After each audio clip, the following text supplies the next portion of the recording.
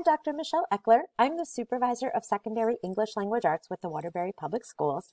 And today I'm going to show you something that might be a little different next time you log into your Google Meet for your Google class. Today I'm going to show you what happens when your teacher has activated the waiting room feature in your Google Meet. So here I am on my Google Classroom page, and I'm going to actually enter the class that I need to get into right now. And then I'm going to click on the meeting link.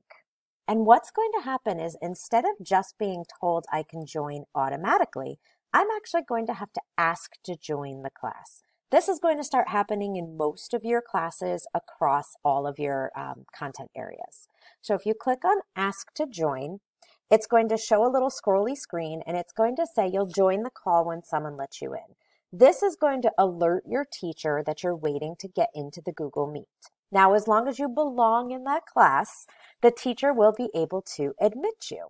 So here you can see, it's going to take a second for this to come up. But now I'm in the Google Classroom with my teacher. Now, if something happens and you try to get into a Google Meet that you shouldn't be in, the teacher can actually deny you access to that.